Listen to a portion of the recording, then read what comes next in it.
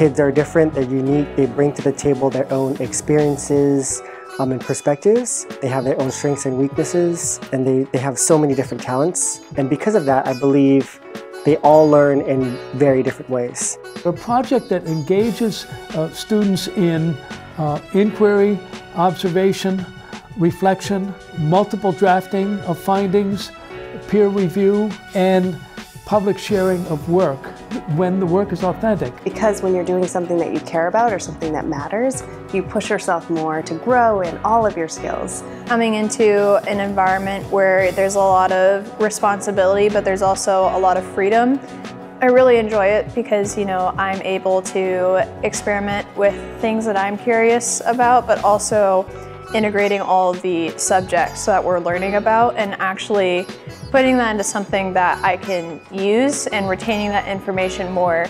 You get to do real life work, you get to interact with a lot of people who do that work. The artistry of teaching is casting as wide a net as possible to grab as many kids as you can, and then knowing your kids really, really well to try to re-engage those kids that you missed. I think adolescents are pretty unique and amazing in their drive to make the world a better place, a more just, equitable, free world for all of us. And so I think when you tap into that passion and that drive, it really motivates students to do work that matters, that has an impact, and to do work that is at a professional level. Not only are you learning all the concepts, you're applying it to real life. So instead of sitting in a chemistry room and just listening to the teacher talk about all these formulas and stuff and doing experiments and stuff, we're actually applying it to real life concepts like rockets, where we're designing their fuel source, figuring out why it works based on what we see, essentially. In projects, we're trying to ask the right questions.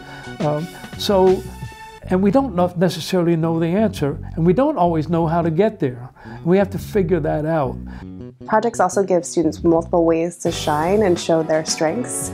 So students can show up in ways that you wouldn't anticipate or expect in a normal, traditional way of doing school.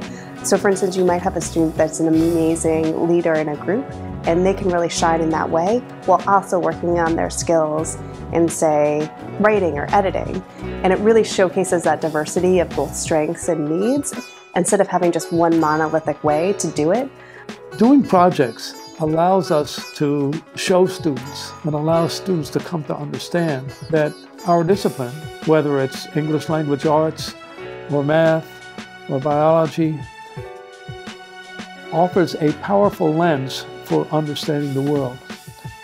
And there's just more buy-in overall, I think, from all the stakeholders, not just the students and the teachers, but parents and community members. They're just more invested in the work and want to support that work when they know that it's something real and not just, hey, we're going to read this and we may or may not use this ever again in our lives.